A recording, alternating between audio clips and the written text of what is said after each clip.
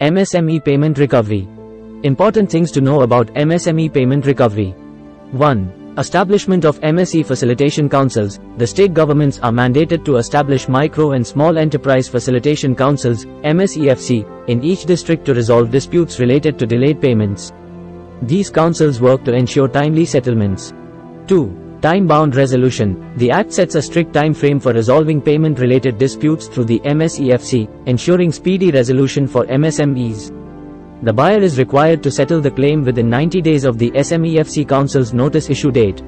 3. Supplier's entitlement to initiate legal action. In the event that a supplier does not receive a payment within 45 days of providing goods or services, they possess the right to file a debt recovery case at MSEFC against any type of buyer, which may include MSME companies, publicly listed companies, government departments, or foreign buyers.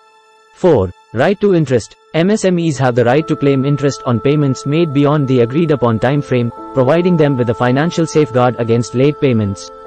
In situations where a buyer fails to settle their dues for goods or services within 45 days of accepting them, the buyer is obligated to pay compound interest on the outstanding amount.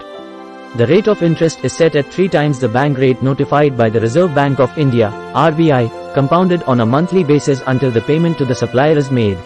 5. Mandatory declaration of outstanding payments. Buyers are required to declare any outstanding payments to MSME suppliers in their annual accounts, increasing transparency and accountability.